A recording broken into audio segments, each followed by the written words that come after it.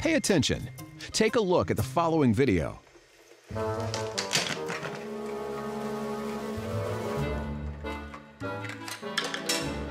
Have you ever dozed off at work? Well, this guy's invented a unique alarm clock that even pours you a cup of coffee.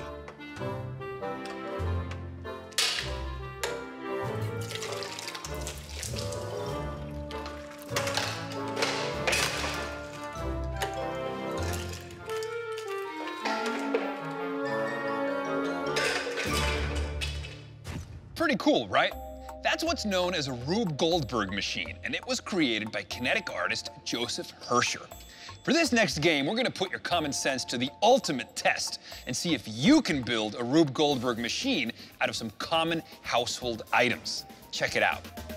Can you use these 25 everyday objects in uncommon ways to perform a simple task?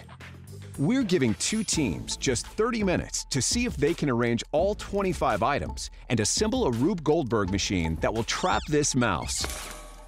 Our first team, 4 guys who aren't inventors, but who have built strong bonds of friendship. They'll be going up against our dream team of designers, inventors, and engineers. Which team do you think will pull off this common sense challenge? The regular Joes who have known each other for years, or our newly assembled team of engineers? We can capture the mouse and this thing. What do you think? I think that's a good idea. Pretty sure that's the mouse cage, right? I'm yeah, pretty sure.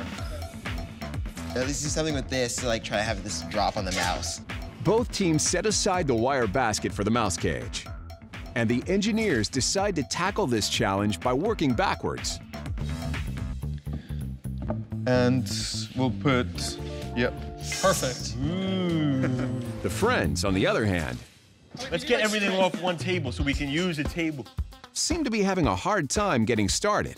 I think Calvin should be like the leader. I don't know what I'm doing. These guys have known each other for years and have developed a shorthand way of communicating. You want to get your Harry Potter on. Oh, whoops. Oh, wait. Yes. It could give them an edge over the competition. Or break it.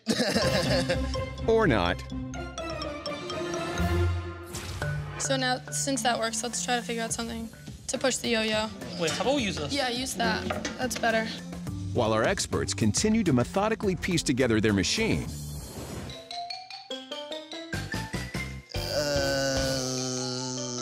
That is not gonna work.